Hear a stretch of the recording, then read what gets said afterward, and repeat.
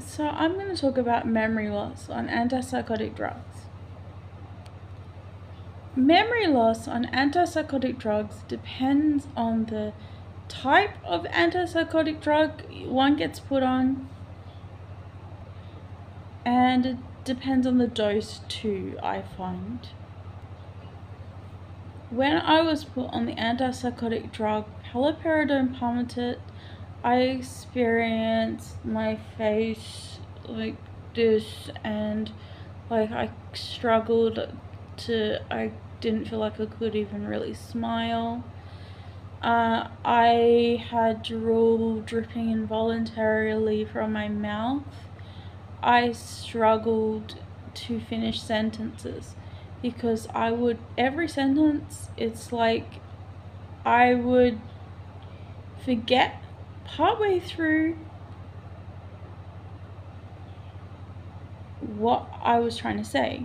I experienced poverty of thought, which means not having an internal monologue in your head, not thinking,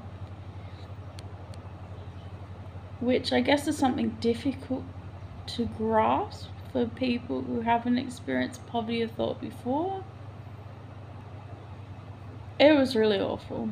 It really, really sucked. Did you know that antipsychotic drugs supposedly neurodegenerate the brain at a faster rate than Alzheimer's? On Abilify, which is what I'm on now, I still have memory problems, and it's also like my mind is in a bubble. And what I mean by that metaphor is that it's really hard to think about the bigger picture. I try to, but it's like there's a block. Antipsychotic drugs cause other problems too, but in terms of memory loss, this is just what it's like. It's like having been hit hard on the head with a brick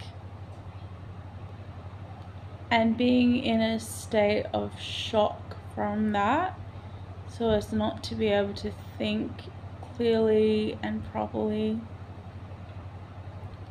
Of course, there's no obvious physical wound of the brick hitting, but in terms of the brain, supposedly antipsychotic drugs cause brain cell death, brain shrinkage, brain neurodegeneration, and brain damage.